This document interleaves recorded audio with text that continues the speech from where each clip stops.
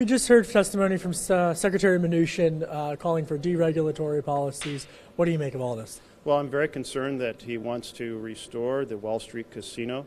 That was an inappropriate operation to use taxpayer-insured deposits to make big bets on future interest rates and so forth.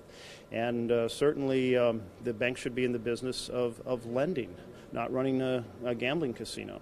And furthermore, I'm concerned that he's going to deregulate the mortgage world and allow these predatory mortgages back into the marketplace. Those mortgages turn the dream of home ownership into a nightmare for millions of American families, and it absolutely must not happen.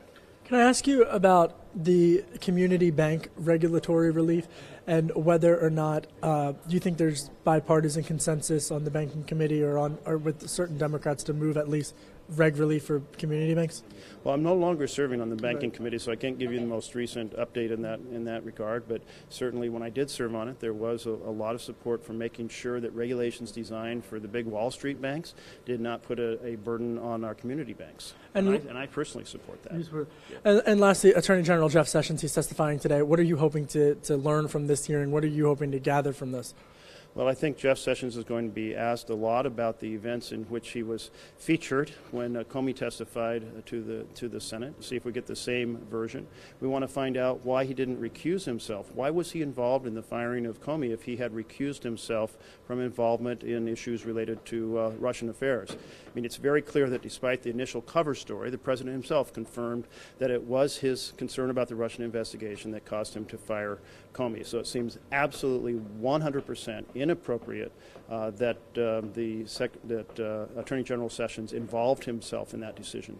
Is the Russia sanctions bill adequate enough? There was a deal met last night on this. There's going to be amendments on the floor, but do you feel that's moving in the right direction?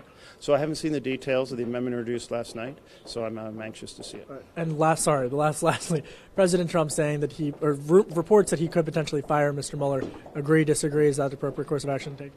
The president would make an enormous mistake from both a policy and a political perspective to fire Mueller. He is deeply respected, perhaps the most respected lawman to be found in the United States of America. And it just shows how terrified the president is of having an experienced investigator as a special prosecutor trying to get to the bottom of this.